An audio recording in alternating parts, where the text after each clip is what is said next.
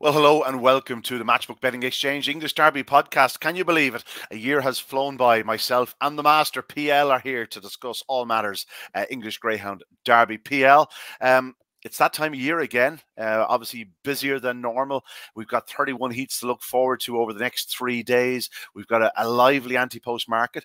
And what is this? A couple of English dogs at the top of the market? Surely this can't be right, PL. Have we gone back 15 years? Yeah, it looks that way, doesn't it? Yeah, it looks a really competitive derby, and as you say, there's a lot of quality. I think strength in depth from both sides of the Irish Sea. So yeah, it looks to be a vintage derby. To be fair, let's hope that we get off to a flyer, and hopefully we can pick a few winners as well along the way.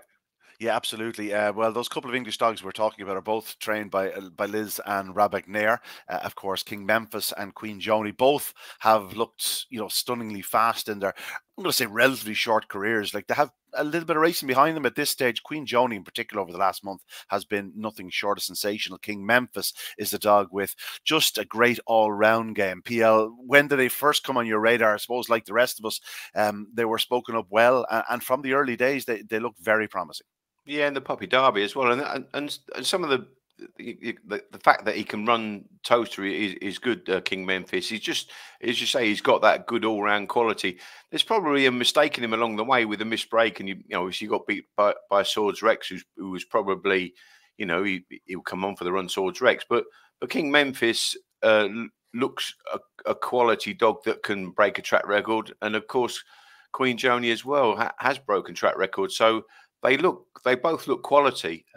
It's just, can they do it for 6 rounds? That's the key to winning a derby, isn't it? Of course, people aren't tuning in to hear me throwing flowers and roses as the English challengers. They want me to talk about the Irish dogs. We'll leave the English challenge to you. But although you certainly keep up on the Irish action as well, so you have a strong opinion on the Irish team. Let's just take a look at the top of the market at the moment. It's in around 16-1, both King Memphis and Queen Joni. That'll be the case with the exchanges, maybe even a touch bigger near the day. Clonbrine Treaty is next in around 20-1. The Laddie Da ranges from around 20-25, even up to 28 in places. So again, on the exchange, that should be in around 28. And thereafter, you have the likes of Ben's Teddy, Superfast Gordon, the other Kobe, Lynx Maverick, who's the next of the big UK contingent with Romeo Command, of course, runner-up last year. King Capaldi is also there, a kennel companion to both Queen Joni and King Memphis. He's got blistering early speed, probably the best of the English in terms of early speed. Well, certainly from the McNair kennel. Lynx Maverick can really race to a corner. JT Craze is there at 33-1 for Paul Hennessy. Wiki Ned, Barntic Bear, Swords Rex, King Com. Some very fast greyhounds, and High Trend is going to put in there again at around 40-1 mark. But from an Irish point of view, Paul, I said this the other evening at the preview. I'm not sure we have a team captain. I think we have a lot of very, very fast greyhounds, from very well-established greyhounds. My fear with our established greyhounds is that they are getting a bit long in the tooth. Their hair color is more York than mine, to be honest. A little bit of grey in there. But at the same time, our sheer numbers, when I say our and talking about the Irish Challenge, has to be taken into account. Like, when it comes down to the last 28 or 24, should I say, like, I'd be suspecting the Irish will have 15, 16. Yeah, you could be right. I mean, and you are right. It is a very, very strong derby, and I think you kind of touched on it there and alluded. And Lorraine says this to me a lot. It's not just the dog. It's having the man at the end of the lead that knows how to prepare a derby winner. It's 6 rounds. You don't win the derby in the first 2 rounds. So that is going to be a key. We've got a couple of young handlers as well that are coming to prominence. But when you look at the likes of Pat Buckley's won an English derby recently. Graham Holland's won the last 2. Paul Hennessy's won a couple of recent derbies, albeit one at Nottingham and one at Wimbledon. They are going to be, there, as you say, at the business end, and a lot of them have come with strong teams. But of course, we've got Patrick Janssens, who won with Thorn Falcon in 21. So Patrick's got a good team. Mark Wallace has got a good team. Rab and Liz, they're the same. So it's gonna be down to not just the dog. It's going to be down to the handlers as well. Yeah, no, it is. It's a war of attrition. 6 rounds. Exactly. Let's talk about a couple of those at the top of the market. We'll spend a few minutes on the anti-post market, and then we might move in. Just glance through the heats. It's obviously 31 heats. We're not going to be talking about 31 of them. We won't even be talking about 13 of them. We'll probably talk about 5 or 6 of them. Really, one or two you want to pick out. I'll pick out a couple as well. Queen Joni. Um, you know. King Memphis was favoured all the way along. Now there are places where she is favoured. I think she's a sensationally fast bitch. My fear is that the runs she's been doing over the last month and a half, I'd like to see her doing them a month from now. And I fear that maybe she's peaked too soon, or maybe she's run herself into peak fitness too soon. It's a case of also, hoping that Mother Nature stays away. Often when a bitch runs into this type of form, is running so well, it's a sign that nature is knocking, and that could be the case. He doesn't suppress his bitches, and if Queen Joni came into season after a week or two, her backers will be sick. Yeah, indeed. That's always the little bit of you have to take into consideration. But I mean, the fact that she can break track records is, it just shows her ability, and that's the quality. But it's one day, will she make a mistake? Will she keep going from in behind dogs? That's what you have to factor in, and of course, as you say, nature as well. So yeah, there is that to it. I actually haven't got. I think the most of my selections for anti-post wise, that they are Irish trained, and I'm a big believer in, as I mentioned earlier on, about the person and the handler that's training the dog, that knows how to train a Derby winner. So I'm not saying that Rav and Liz can't train a Derby winner, but they haven't as yet. So I've got that reticence about those sort of dogs. Can they do it from behind? They're superbly fast greyhounds. I mean, and the fact that they're bred them themselves is again a testament to their setup. To be fair to them, and they've won some big competitions with them. But there's a difference between winning a 4-round comp and a 6-round comp, and that takes some doing. Yeah, no question about it. And even then, some of them aren't even 4-round comps in the UK. That, I suppose, our dogs are used to the longer format competitions and whatnot, and maybe that stands to them. And more to the point, I think our trainers are more used to the longer format. You've seen even the likes of Peter Cronin's coming over. He hasn't even trialed his dogs there. No. Now, that is a big concern. Now, yes, Trinity Jr. has been around the block. He's handled every track he's gone to. Mr. Chelm was runner-up there in the past as a right, and Rapido Bob, though, have never been around. So it'll be very interesting to see how they handle play. King Memphis, I suppose the similar scenario with King Memphis as Queen Joni. You're talking about maybe a little mistake at traps. He does have a tendency to miss it every now and again. He has great all-round pace. We know he can do it off the speed, but just again, the 6 weeks is just a little concern. Yeah, that would be it. And as you say, it's not like he's a 6-1, 8-1 favourite going into this. He's at the top of the market because he's a fast animal. He can do a 28, 70, 80 easily, but you've still got to do that in with 5 other race dogs, and that's the key. And he did, as I say, he made a mistake just the other week, and Swords Rex beat him. And I would say Swords Rex is massively undercooked.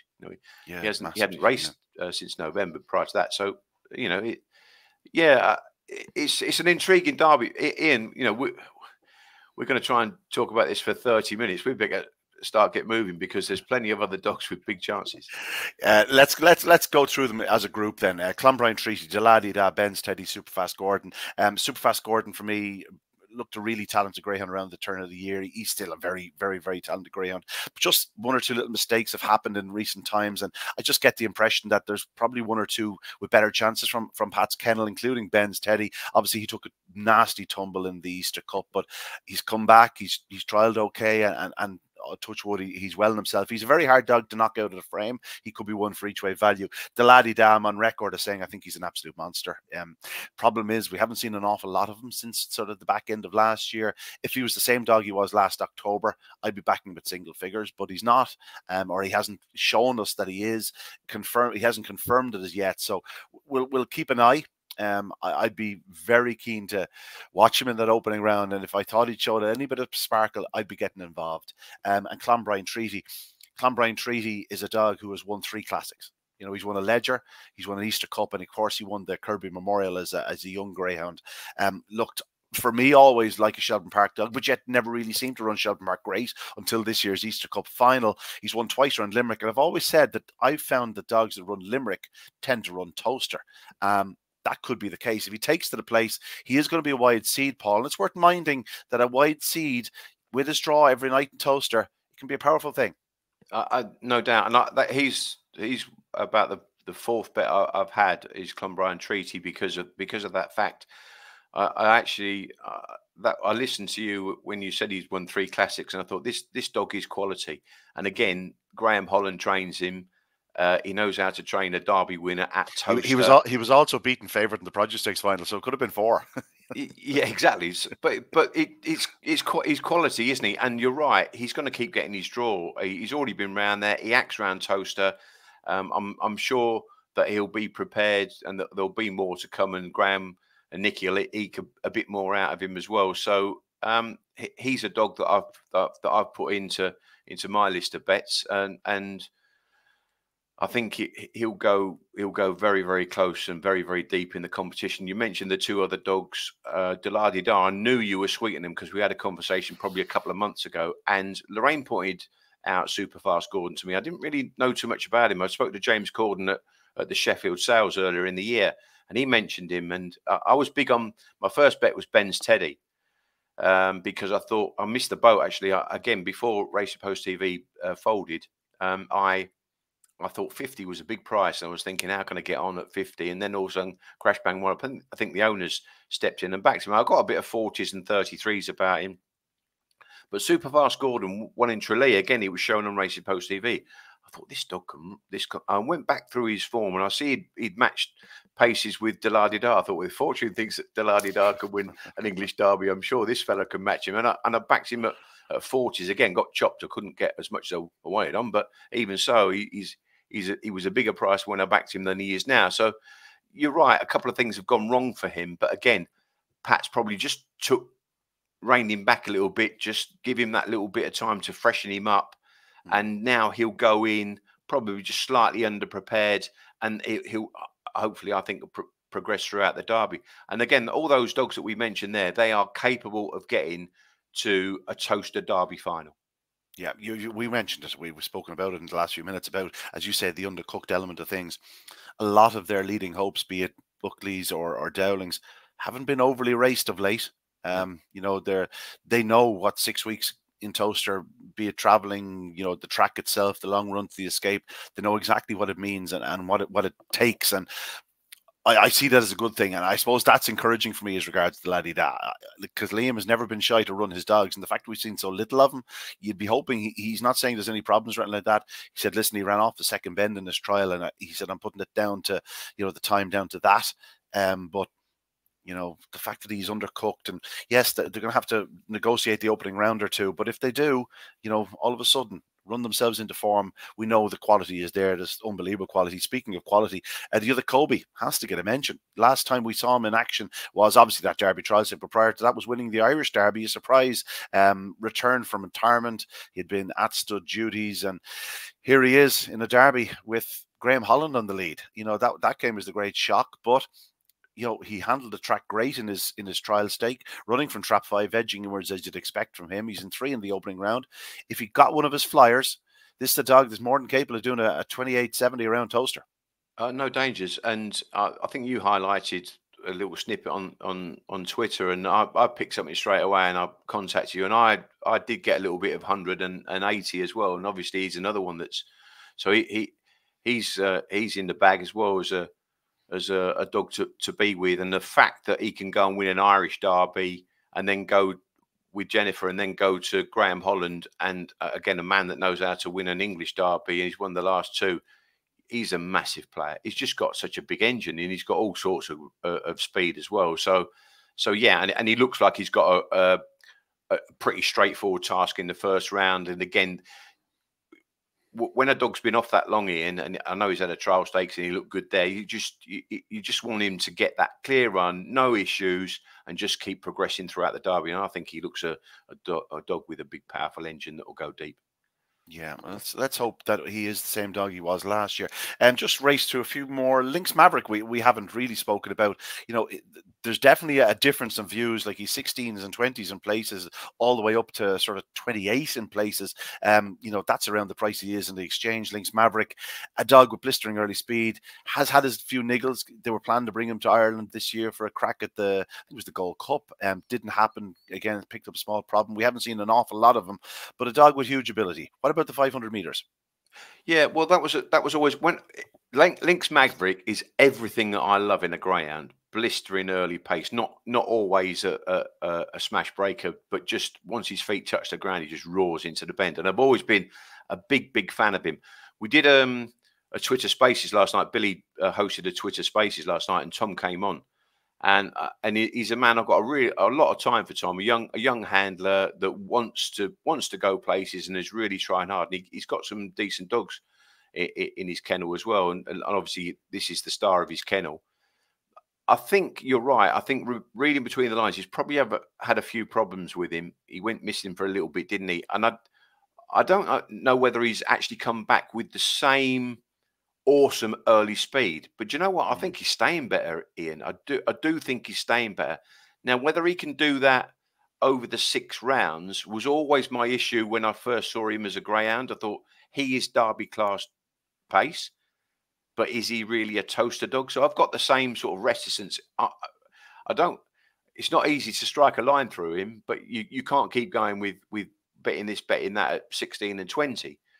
So he's one that I do respect. I do think he's staying better. I think he's probably lost a little bit of that explosive early, but he's staying better, which is going to stand him in good stead for a Derby campaign. Yeah, certainly will. We can't go through them all, as you say, but we haven't mentioned Swords Rex, who is likely. We have mentioned it, but briefly in passing. It was just great to see him back to winning ways. Again, the age is an issue for me, but there's not all that many miles in the clock, and his trial stake back, as you said, looking undercooked, but at the same time looking very, very similar to last year. He went unbeaten through the competition. Obviously, things went wrong in the final, but can't be completely dismissed. No, I didn't think he showed awesome early pace. He got a fairly decent break. He showed good enough pace to get to the front. I think he's better than that. I just think he's better than that. I think the fact that he's, again, come in and not had a race for a long, long while, Graham would be relieved, I would imagine, that he got to the front without any issues and got a clear passage. I can see him breaking much better than that as well, Ian. You know, he's got a real top quality bingo break start in him. And then once his feet touch the ground, he's another one that just absolutely flies. And it's interesting, actually, I just picks up on that. You've said a lot, oh, he's got a bit of age about him. He's got a bit of age about him. There's a lot of dogs that have probably got a bit of age about them, but they're all quality. And I think that's just the tone of this year's Derby. That's what I think. I mean, there could easily be some younger greyhounds with limited form burst onto the Derby scene in the first round. But again, it's that, can they do it for 6 rounds? And we know that Swords Rex can. Yeah, can they do it in the cold Tuesday evening in Stoke, is what you're saying. Paul, rather than going down through them, pick us out your 3 or 4. Yeah, I've got probably 4 for you. I've mentioned already Ben's Teddy was the first dog I listened to. Actually, Lofty, I think on Tuesday, said he wanted to take him on. But when I saw him in the, is it the Puppy Derby? Was he in the Puppy Derby in Shelburne, Ian? And he's one of those dogs a while back now. Yeah, it was a while back. This year it was 2022. If he was in it, yeah. It was, yeah. And then he's one of those dogs. He's not got explosive early, but every now and again he can start and he'll hold his pitch to the turn. But he's just got that good all round speed. He's a fast greyhound that can do a 28.70 with a clear run. And I just think he's a good competition dog. So I actually think he will be suited to Toaster. I think he's proved himself. He won at Lifford. He's won at 575. He's won 600. He's just one of those. You need to be able to keep going week after week after week to get to that final, and I think he will. So I put him in. Again, master trainer Pat Buckley staying at June and Tony Harvey. So always a big plus because then they know what they're doing there. I put Super Vast Gordon in. I said I'm a little bit reticent about him now, the same as you, but I'd love to see him go smash in the opening round and then prove he's back. The other Kobe, again at a big price, and I put Clonbrine Treaty in as well. So that they are my 4. You weren't wrong about Irish. Exactly. It's not. You're not flying Exactly. the Union Jack No, anyway. listen. I use those, boy. I don't use that. So Yeah. so I'm I not saying, again, you you could keep going because there are a lot of quality dogs, but you've asked me for four, and they're my four. Yeah, when you have to try and cover, like I'm in that sort of position where I'd love to see an Irish winner, but I'd hate to see an Irish winner that I'm not on. And you're trying to cover all bases, but just like as we stand here, there's 48 still there, Irish Greyhounds. And you're after mentioning four, and any one of them would be a perfectly sound anti-post bet. I, like you, had a little nibble on the other Kobe at 100-1. I just thought it was far too big at the time. Obviously, he's considerably shorter now, but there's still 25, 28 out there for a dog who's proven in the Derby. That has to be still representing value. Consider that he's won a lot more than the dogs in front of him. One I've thrown in is Boyle Sports Bob. Obviously, he's a hugely fast greyhound. The fact that he will be seeded, should be getting his draw most nights. Paul Hennessy has a habit of finding this type of dog, keeping him lightly raced. The fact he's only had 1 or 2 runs this year is purposeful. This dog, or a big part, we had a few runs in Easter Cup, got to the final. He may just lack a yard early, but I'll tell you one thing: he's a massive engine, and just the prices he's available, really does appeal to me. If I was looking at something towards the top of the market again, I'd be keen on maybe having something on Clonbrine Treaty in case he really takes to the place. He'd be another one I'd like to watching brief, but in terms of picking my number one choice would certainly be the Laddie Da. I'm willing to take a chance that he will handle the place, that he will return to the sort of form we saw last year. Like, this is a greyhound that came from behind, drew his flight line to win in 27.78 in Shelburne Park. It was up there with one of the greatest runs I ever saw. I was blown away by it. And I genuinely feel if this dog finds his trapping boots in Toaster, and that could be an issue with, different mechanism and whatnot. But if he does, I'm genuinely not sure there's any dog faster than him in training. So the Laddie Da, my number one choice, and just a couple of others at very, very big prices. Rushy Meadows, I've mentioned, for the top bitch market in places. But do you know what? You could do worse than about 101, 125 to 1, have a small few each way in her. She's one of only 2 runners left for Brendan Matthews with Merritt's inclusion, who I'm also a huge fan of, but just he has that sort of 10. He's still quite green, even though he's had that 10, 12 races. He was second in the Kirby Memorial. Be very interested to see how he handles Trap 1 of the opening round. But Rushy Meadows, I think she has everything. I really do think she has everything. She's lightly raced. She's open to all sorts of improvements still. And she has a 28.10 or 28.12 run around Limerick. That sort of run would suggest she's more than capable of going through a derby. But there are so many more we could mention. It's one of those derbies, Paul. It'll only start to take shape in about 3 weeks' time. And by then we could be skint, and our anti-post bets could be gone. But generally, you're pretty good, actually. Your anti-post selections on these podcasts have been really good. Your Rushy Meadows, I'm going to raise you sing-along Dolly for a big price outside as well, a competition dog that she could keep qualifying as well, and I like her actually in the opening round. So very strong, and she's taking on Boyle Sports Bob in the opening round to a point where I'm not sure which one. There's 3 qualifiers, though. I'm not even sure which one I'll be tipping to win the race, but I think they're both very similar, both very powerful. Get on the bunny, nothing's picking them up. Obviously, Sing Along Dolly was a finalist in the Shelburne Open 600. That shows you how strong she is. Of course, she won the Cesarewitch at Mullingar. It was only a 2-run competition, but she got on the bunny and she did the track record. You can't ask better than that. PL, is there anything in the heats? Obviously, it's 31 of them. Listen, even just 1 or 2, it's a case of, for me, largely the opening round this year will be a watching brief, given the fact that there's limited experience around Toaster, and just see how dogs handle it, how far forward they are. For me, the heat betting will really kick on sort of the second round, but probably not even properly till the third round. Anything that you just want to highlight? Well, value in the first night, or tonight, will be Sing Along Dolly. I thought she was pretty good, 3-1, 7-2. I thought that was a fair price. I can just see her going crash, claiming the rails, and as you say, if she leads, that'll be a good night, and she could still fly down the back as well. So I think she's got a good makeup. So she'll be one of the better bets of the opening rounds. I mean, there's a lot of short ones. The other Kobe as well. He could win about evens if you like, evens 10 to 11. I think he's quite a straightforward bet. I've done. I mean, a lot of work, and I priced up the cards myself, and there's a few little bits and pieces of value here and there, but that kind of stood out for me. I made a sort of a 7-4 chance, and as I say, she's double that price. So that would be one that caught my eye. Well, that's fair enough. For me, funny enough, if I am doing anything in the opening round, given the fact we're here on a betting exchange podcast, I think I'd be interested in laying a few of the shorties. Yeah. Just, like the aforementioned Lynx Maverick, I just thought his heat was hot enough now that, anything under 2-1, I'd like to be like taking a little bit out of him. And one dog I do fancy in the opening round, and I quite fancy in the competition as well. Again, I have had a little nibble on him. A High Trend at 11-10. Yes, he's taken on our great pal, the White Flash Balnabola Ed, but Ed hasn't run since Irish Derby final night back in September, and Pat is saying all the right things. The dog is hugely fast. We know how extremely and unbelievably talented it is. But High Trend is one of the most professional greyhounds in training. Never seems to miss the kick. His improvement for his first run to Toaster to his second run to Toaster was marked.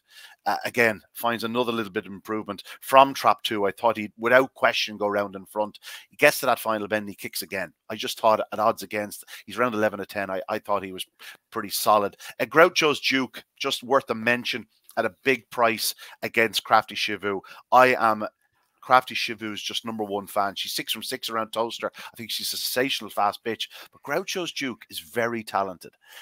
Noted fast starter at the back end of last year in Ireland. Lightly raced this year, but John Byrne tells me the dog is in great nick, great order. I know he did a flying trial in Ireland before coming over to Toaster. Did a good sprint trial. I think he's 6 or 7-1. I'd be willing to have a little nibble in him.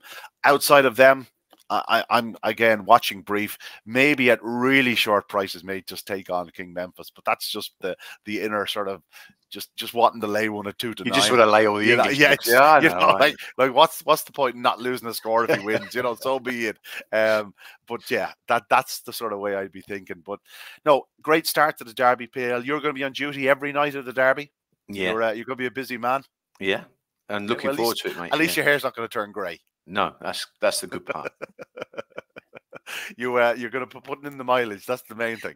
Yeah. No, I'm really looking forward to it. I think it's building up nicely. Just hope all the issues are behind us now. We can go through the Derby and really enjoy it, because I think it is a really quality in depth as well. So may the best dog win. Absolutely. Without sounding patronising, I think it's really great that the English have a really strong challenge this year. Like in the last 2 to 3 years, I've been absolutely beating the drum. I'd be amazed if we didn't win it. Not so much this year. I think there is a very strong UK contingent. But as I said, I just think the sheer weight of numbers. Yes, it's 48 as opposed to 130 odd. But really, there's 80 of them you could take out of that 130 odd. And all of a sudden, it's 50 versus 50. And I think our 50 are quite a lot deeper than your 50, shall we say, and we'll see. Of course, I say your 50, says the man who's just tipped up 4 Irish dogs in his anti-post book.